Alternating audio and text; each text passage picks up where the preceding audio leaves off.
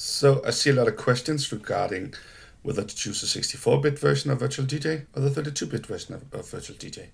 Well, if you're on a Mac, you don't have a choice. There's only a 64-bit version because that's the way the Mac is at the moment.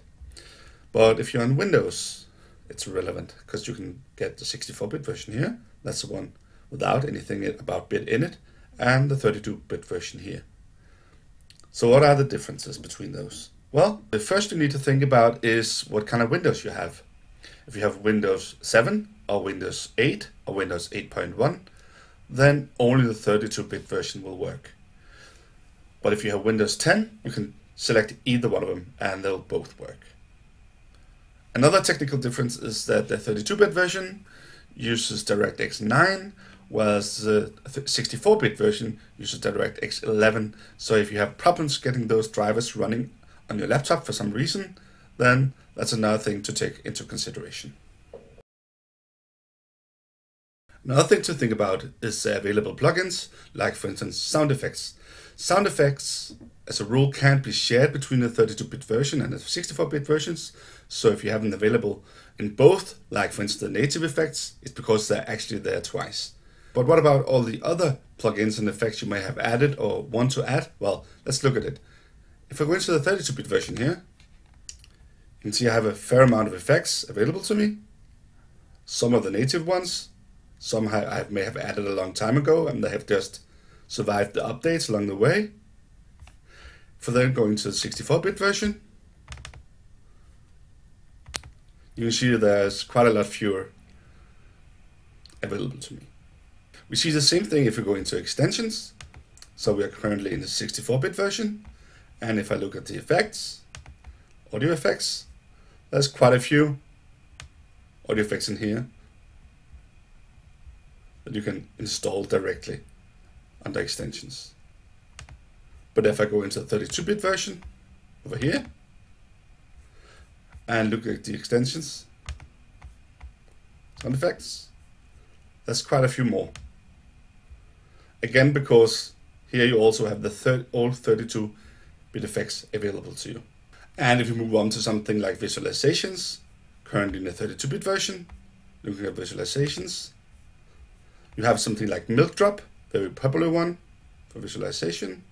And if I go into the 64-bit version here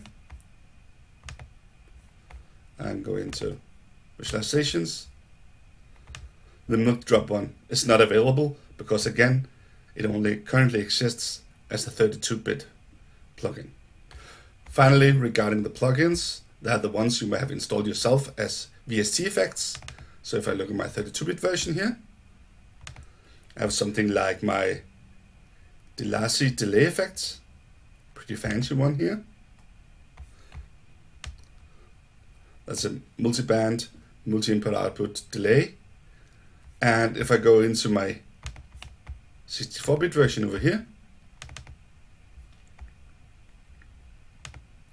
that's not available to me. You could also see when I went in here, still up there, the slot is empty because the one that was actually selected in the settings is not available for the 64-bit version. Then are the performance. Well, as long as you're running audio, I don't think you'll notice any difference between the 32-bit and the 64-bit version. They both, of course, just works like always.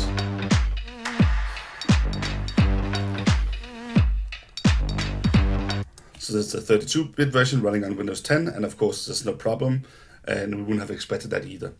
Both of them can also run video, but that's probably where you'll see the difference, because both the bit in itself and the newer drivers, which is DirectX 11 instead of DirectX 9 as it was in the 32-bit version, is more powerful.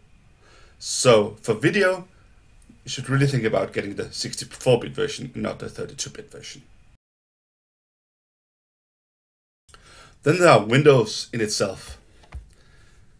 So if you don't know, if you search for Windows 7 end of life like this, it'll tell you that the specific end of support day for Windows 7 was January 14th, 2020. So you won't get updates for it anymore. So Windows 7 is kind of dead, not supposed to use it anymore.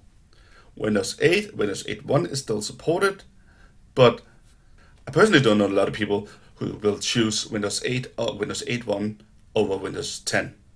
So we're living in a Windows 10 world now. And because of this, there's really no need for Atomics to keep supporting old Windowses when using VirtualDJ. So my guess is that in a not too distant future, it'll be Windows 10 only, and it'll be 64-bit only. But for right now, you still have both versions available, and both can run if you're on Windows 10 and Windows 10 only.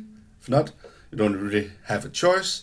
But if you're on Windows 10, you can select between the 32-bit and the 64-bit version. And I think that if you are not having any DirectX driver problems, and if you're not using any special old VST effects or old regular effects that you downloaded from the VirtualDJ homepage a long time ago, then the 64-bit version is probably the choice to make. So the 32-bit version is mainly if you're running with old plugins or if you're running with old versions of Windows. And then, as you have seen in this video, you can actually have both of them installed at the same time. And of course you can run them at the same plan, but they both be available at the desktop and they can share settings and the database file.